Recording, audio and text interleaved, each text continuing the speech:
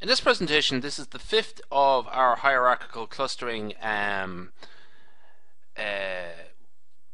to do our hierarchical clustering with R. And where we got to previously is we got to this stage here where we were able to come up with a dendrogram, and we were able to sort of identify clusters within the dendrogram using a special command called rect.hclust. So let's just actually sort of go have a quick overview of what we're doing. We were working with this data set called cars, okay? And what we did is we got rid of the two of the variables car and country because they're non-numeric. So we just kept the numeric ones, and we call that cars.use, as to sort of say we're using these particular variables. Okay, just it's the miles per gallon, weight, drive ratio, horsepower. They're all the numeric ones.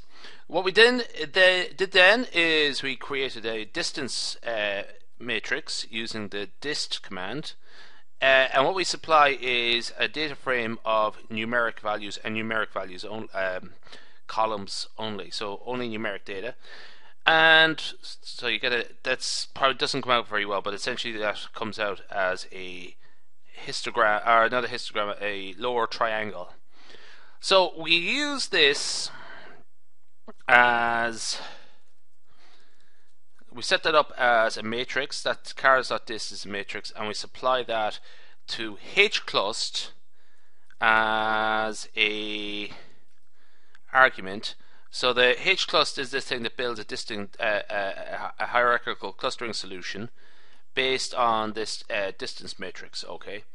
And that's really where we could plot it as well to get that diagram I've just sort of seen earlier on, that we just sort of seen there a second ago. Cars.dist, there we go. That'll come back up again. So it's this diagram here, this that tree diagram there, that dendrogram. So that's where we were. Now, what I'm going to do is actually sort of look at group membership, membership of particular clusters for each of the 32 cases. So in the cars data set, there's actually 32 cars, and we're just trying to sort of group them into clusters. So based on what we've done previously, we reckon there was about two or three obvious clusters. So what we want to do here is actually just sort of see if we're going to sort of split a category into three, what for each of the 38 cases, which category will it go into. Okay, so what we're going to use is this command here called cuttree, C-U-T-R-E-E. There's only one T in it, so watch out for that.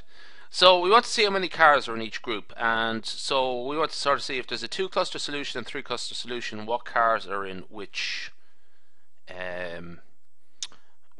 cluster. Okay, so you can create a vector showing cluster membership of each observation using the cuttree function. And so since the object returned by the hierarchical cluster analysis hclust contains information about solutions with different number of clusters, we pass the cuttree function the cluster object and the number of clusters we are interested in.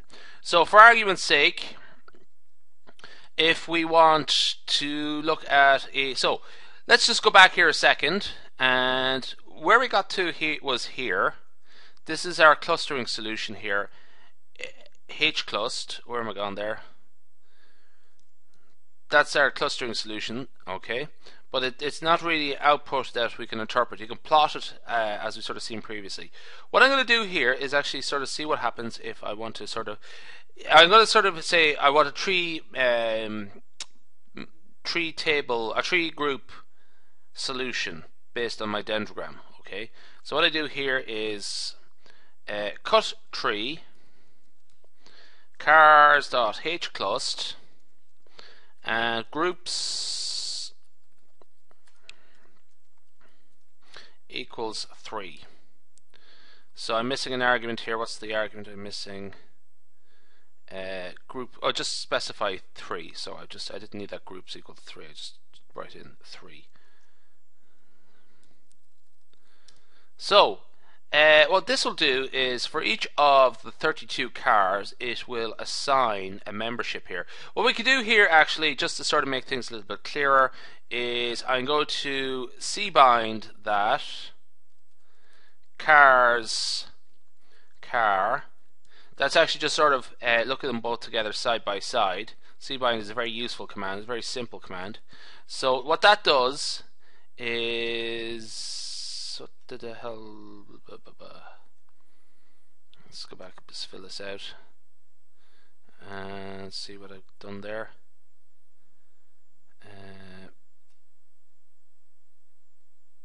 Oh no, typo. That's what's wrong.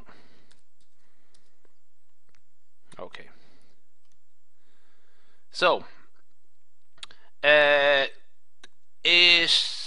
isn't great really, the cbind command, but essentially it sort of says car 6 got assigned to group 1, car 17 got assigned to group 2, down here it says car 32 got assigned to group 3, and so on. We can do further ones here as well. If we have 4 categories, which cars got assigned to the 4 category solution. There's 38 cars there altogether, and it just to sort of say which cars got associated with which groups. So for example, 14, 32, 34 and 10 and car 4, they all got assigned to group 3, whereas a couple of cars down here got assigned to group 4. Group 4 is not a particularly big group as by the looks of things. So that is the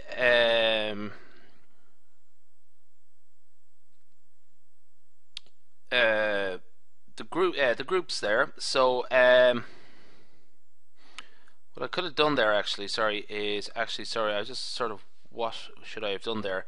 Data frame might have helped here. So trying to come up with a nice elegance. Oh, perfect. Oh, brilliant. That's so good. That's sort of really what I was going for. So these are all the cars and the 4 clustering solution, the 4 cluster solution there. So for example, the Chevy Citation got assigned to group 3. Okay, that's really what I was going for. Cbind, okay, but data frame, that looks great. Okay, so you can sort of see what cars got assigned to what groups. I think that's really the one thing I really wanted to get across in this presentation. Actually, it's a sort of simple enough idea. You could table, sort of see how many are in each group as well, using the table command. So let's do that. Let's go back here. Table, cut tree, cars.hclust, with tree table solution, we sort of see that there's 12, 12, and 14. If we change that a tree cluster solution, change that to a 4 cluster solution, we see the difference there again. What we might be interested in is sort of seeing that just the way things broke down there, that we had 12, 12, and 14. So 12 cars, 12 cars and 14 cars. Now we have 7 cars, 12 cars, 14 cars, and 5 cars. Just sort of see, did between the two groups, was there any transference? Did, like, for example, group 1 split into group 1 and 4 between the two solutions, or was there a big change around? So what we could do there is just do a 2 by 2 table. And yeah, no, it's essentially what happened there is that when I went to a 3 cluster solution to a 4 cluster solution, so the first group just split in half into a second group, so 7 and 5. Actually, that sort of makes sense, really. So, once you're assigned to a cluster, it's very hierarchical, so there wouldn't be swapping. So there'd be division, but not swapping. Okay.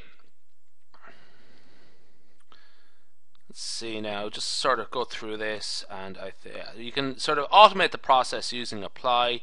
So we like a solution where there aren't too many clusters, just a few observations, but it may make it difficult to interpret our results.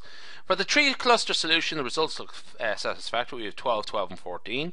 But what you could do here is actually just try this out with the this function here, cluster size, and just go through it and sort of see how many, what's the breakdown if we go from 2 groups to 6 groups and so on. Let's go like that. So first off, cluster size, and this is just a sort of cluster size is just to tell us the cluster sizes for each of the groupings, okay? And then we're going to apply that, use the sapply function, using that function we've defined from the values 2 to 6. So let's have a crack at that.